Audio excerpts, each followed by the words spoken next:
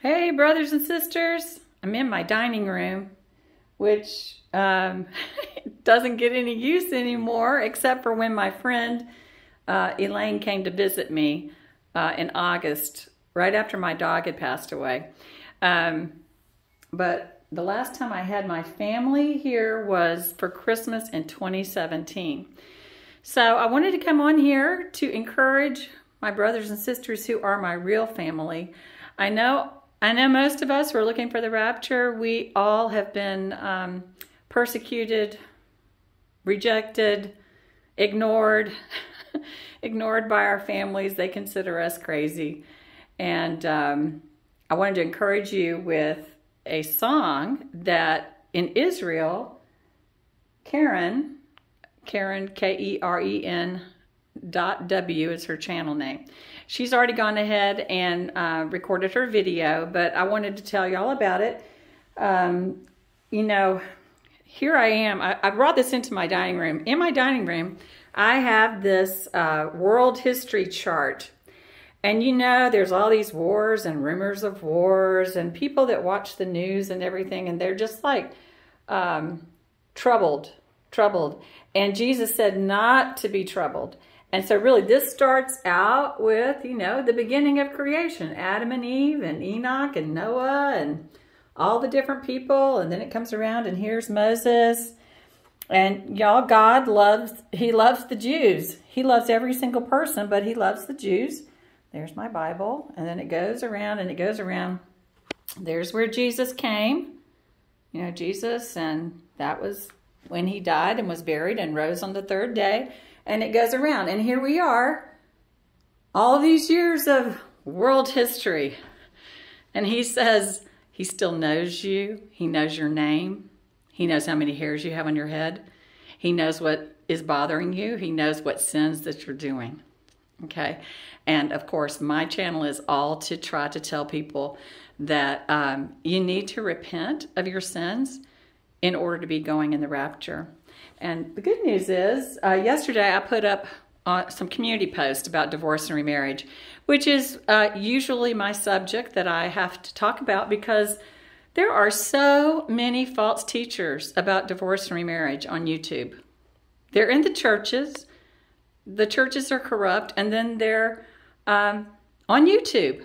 It's like almost every day I find somebody who's just done a video about divorce and remarriage, and they've taught what a church has written or a pastor has written.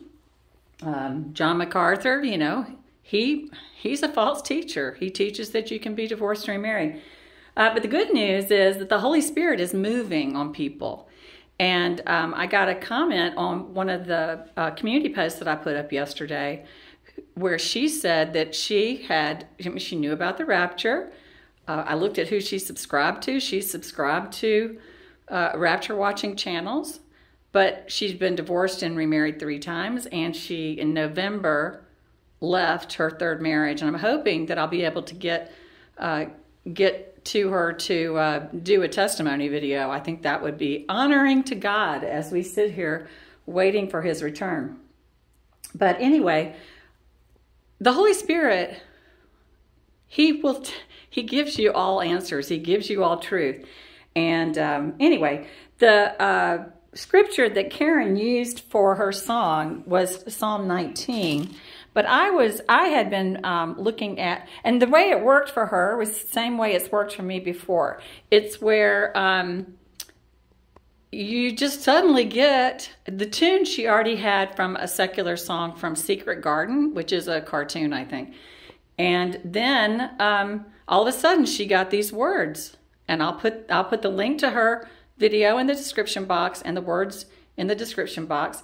But you know, the Psalms are songs to God, and there's great doctrine in the Psalms.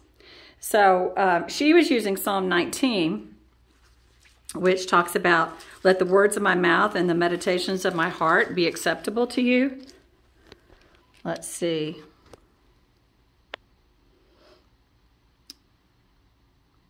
I mean, really, it's just so wonderful. The instructions of the Lord are perfect, reviving the soul. The decrees of the Lord are trustworthy, making wise the simple. The commandments of the Lord are right, bringing joy to the heart. The commands of the Lord are clear, giving insight for living. Reverence for the Lord is pure, lasting forever. The laws of the Lord are true, each one is fair. They are more desirable than gold, even the finest gold. They are sweeter than honey, even honey dripping from the comb.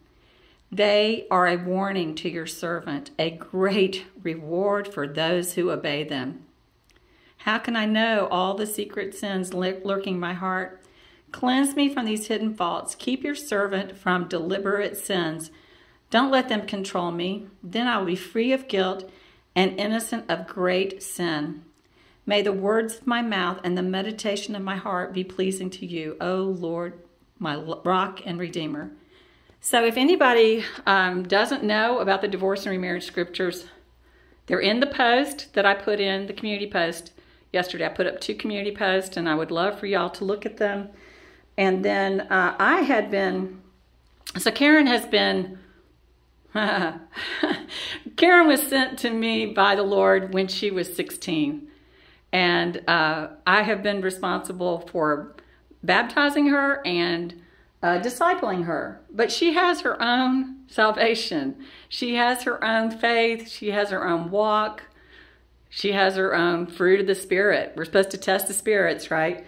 And so she got this song, and I had actually been looking at Psalm 36 and 37, and then, let me see where I can find it. And then Psalm 40. He has given me a new song to sing, a hymn of praise to our God. Many will see what he has done and be amazed. They will put their trust in the Lord. Oh, the joys of those who trust in the Lord, who have no confidence in the proud and in those who worship idols. Lord, my God, you have performed many wonders for us. Your plans are too numerous to list. You have no equal. If I tried to recite all your wonderful deeds, I could never come to the end of them. And we take joy in doing your will, my God, for your instructions are written on my heart. I have told all your people about your justice. I have not been afraid to speak out, as you, O Lord, well know. You know, I know what my calling is. I need to tell people, wake up, church. Wake up. Yesterday, I was going out and I saw a neighbor that I hadn't seen in 8 years. Now, she and I used to go to Bible study together. I'd known her since my daughters were in 7th grade. Let's see, they were born in 88, so whatever that is. But her daughter and I, her daughter and my daughters, we did a charity thing together, National Charity League. But, you know, she is divorced and remarried. So when I came to the knowledge that she was in adultery, I didn't tell her she's in adultery, but she knew by what I was testifying as that I was fighting being divorced, and I was fighting not divorcing my husband for his adultery. You know, she had married a divorced man. So it was convicting to her, and she doesn't speak to me.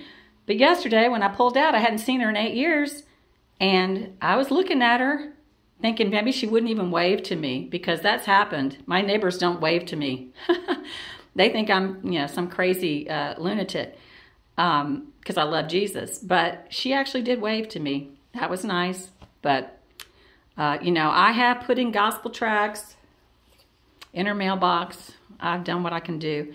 Anyway, so I have not kept the good news of your justice hidden in my heart. I have talked about your faithfulness and saving power. I have told everyone in the great assembly of your unfailing love and faithfulness. Don't hold back your tender mercies from me. Let your unfailing love and faithfulness always protect me. And, you know, the rapture is for the faithful. And here I'd written in that God did give me a new song to sing, Jesus, my Savior, on August 8 of 2018. That was sort of, I mean, I have a playlist of songs that the Lord has given me to write, but please, Lord, rescue me. Come quickly, Lord, and help me.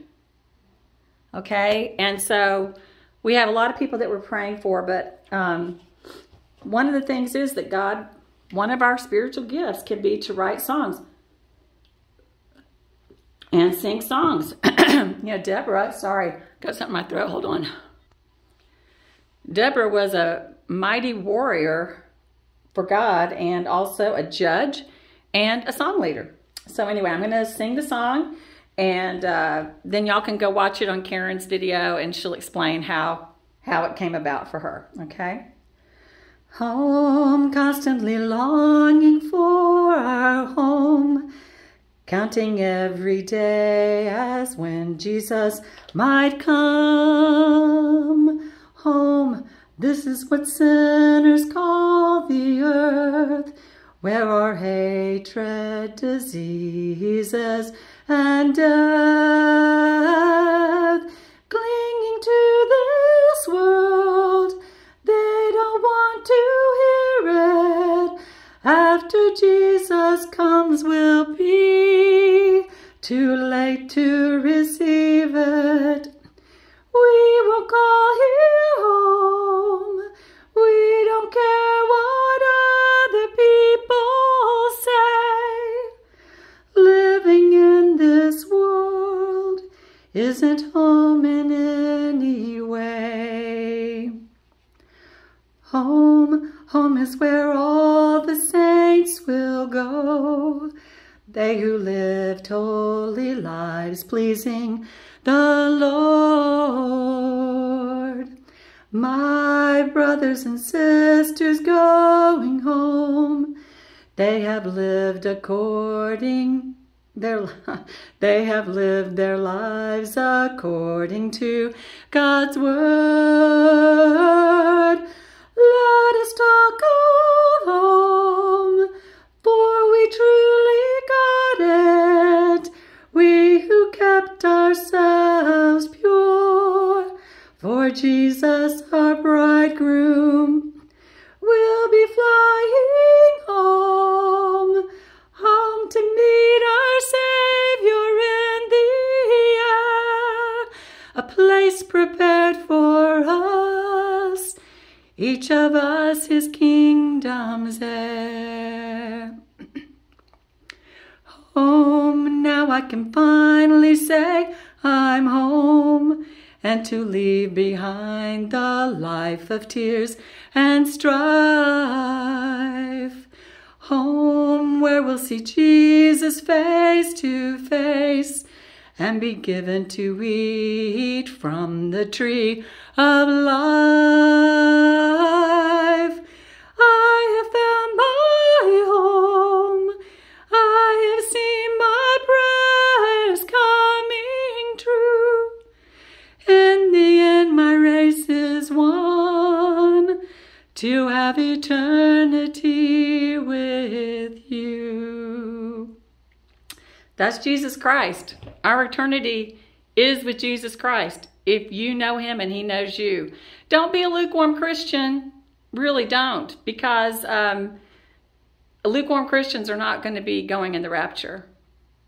Use whatever spiritual gift God has given you for his glory. It doesn't matter how well you sing a song. You know, I hope that you'll learn to sing this song along with me. It doesn't matter how well you sing. We're all going to get perfected bodies and voices when we get up to heaven. But it is important that your heart is devoted to the Lord. And that's what this song is about. Our home is not here. It's in heaven. Let me, also, I wanted to read this scripture. This is in 2 Peter. Growing in faith. By his divine power, God has given us everything we need for living a godly life. We have received all of this by coming to know him, the one who called us to himself by means of his marvelous glory and excellence. And because of his glory and excellence, he has given us great and precious promises. And the rapture is his promise. These are the promises that enable you to share his divine nature and escape the world's corruption caused by human desires. In view of all this, make every effort to respond to God's promises. Supplement your faith with a generous provision of moral excellence, and moral excellence with knowledge, and knowledge with self-control, and self-control with patient endurance, and patient endurance with godliness, and godliness with brotherly affection, and brotherly affection and sisterly, with love for everyone. The more you grow like this, the more productive and useful you will be in your knowledge of our Lord Jesus Christ. But those who fail to develop in this way are short-sighted or blind, forgetting that they have been cleansed from their old sins. These are the people who think, well, you know, I've been forgiven, but I can continue in those presumptuous sins that were in Psalm 19. And it is a presumptuous sin to think that you can continue in fornication and call yourself a Christian, fornication, you know, sleeping around, premarital sex, or to be in divorce and remarriage, and to think that God blesses adultery. He's trying to get people to wake up. That's not moral excellence to be sleeping with another man's wife or to be sleeping with another woman's husband. So, dear brothers and sisters, work hard. It's not salvation by works. It's work because of your salvation to prove that you really are among those who God has called and chosen. You're not like the world. This world is not your home. You've been called, you've been chosen, you've been set apart to live, as this song says, living in this world according to God's word. They've lived their lives according to God's word. Do these things, don't be lazy, y'all, and you will never fall away. Then God will give you a grand entrance into the eternal kingdom of our Lord and Savior, Jesus Christ. Right? Stand firm in the faith. And, you know, 2 Peter chapter 2 talks about false teachers. And what do false teachers do? They tell people what they wanted to hear, what they want to hear. But read this. They've been condemned from long ago. Their destruction will not be delayed. False teachers, y'all, people who are doing these videos and saying that you can be divorced and remarried, you are a false teacher. And your destruction will not be delayed. Noah warned the world of God's righteous judgment. Okay? It's going to happen to those who are unrighteous. Okay? And there it talks about how God also rescued Lot. Y'all can read it for yourself. But he is especially hard on those who follow their own twisted sexual desire and despise authority. Okay? You probably, if you're still watching this, you probably are already on Team Jesus and you're living a life of sexual purity. You read your Bible, you love the Lord, you're waiting for our rescue. But if you somehow came across this video and this channel, I pray that if you don't know the Lord, that you will repent today of your sins and decide that you're going to be completely putting them in your past. That is truly following Christ. It is making a U-turn and saying, no more am I going to do that. I'm walking with Jesus and I'm going to live like Jesus said to live, which is not the way the world is going to tell you to live, right?